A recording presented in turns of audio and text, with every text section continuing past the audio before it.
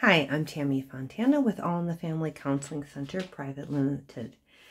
Today I am talking about is the therapist against you when they agree with something that your spouse or partner is saying in session? Or are they on your side if they happen to agree with you? So this is what I wanted to answer today. I'm a clinically trained therapist, sex therapist, US trained, based out of Singapore. And I'm just trying to do these videos to answer a lot of questions, to demystify the therapy process, and hopefully allow people a sense of comfort, at least if they want it to work with me, to hear how I talk and using plain language, not clinical language, because a lot of times I think it's easier to talk about things in plain language, as people do every day, than batting around clinical terms. And if you're not a clinician, it won't make a lot of sense.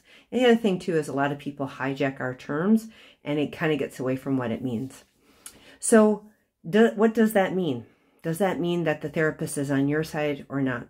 Well, one of the things you want to remember in couples counseling, and you step back, and I'll tell people that there's three people in the session. There's you, your spouse, and the relationship. And the therapist generally is not taking anybody's side. They're on the side of the relationship. They're not on your spouse's side, and they're not on the other person's side. You also have to remember that the therapist is not a judge. They're not there scoring points. They're not refereeing.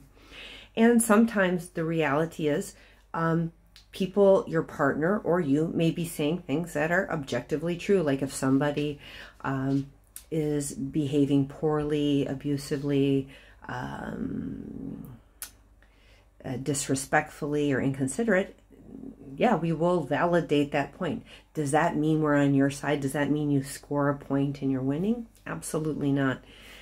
In therapy, generally it takes a minimum about 10 to 12 sessions just to get a baseline understanding of the therapist and the people that I'm dealing with and their dynamics and their interaction. And a lot of times it takes quite a while to figure out what are these patterns going on. In other words, somebody may be doing one behavior or pattern that is kind of dysfunctional or not helpful. And then after I work on it, because it reveals, oh, they're reacting to this pattern that the partner's doing. And well, and this person, as I dig into that, is doing it because of this. So people usually have good reasons for why they're doing things or not. Sometimes it has to do in reaction to their partner. Other times it has to do in reaction to how the person was growing up, they were raised, or their belief systems.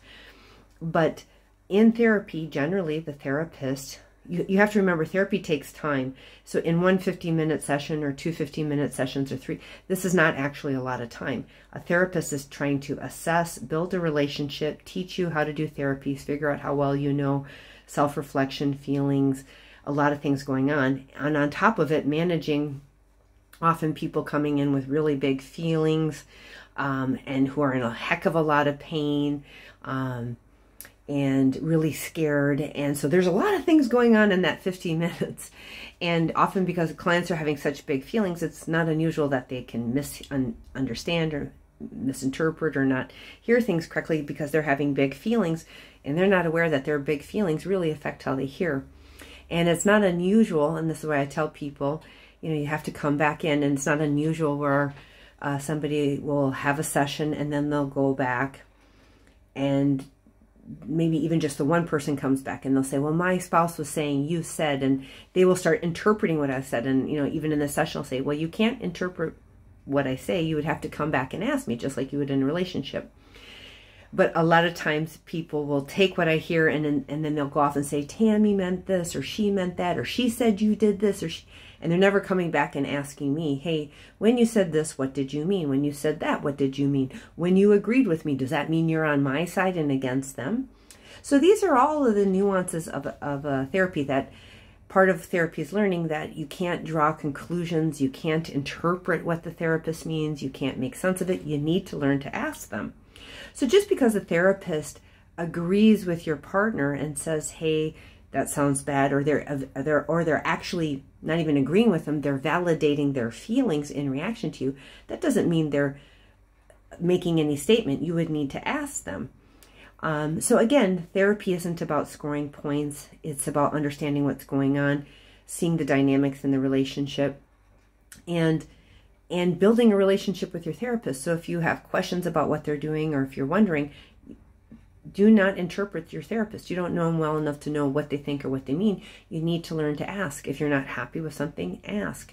But generally, therapists are working with couples, and it does take time to understand these kind of back and forth dynamics. So I hope that gives you a little bit of more clarity and help. Thanks.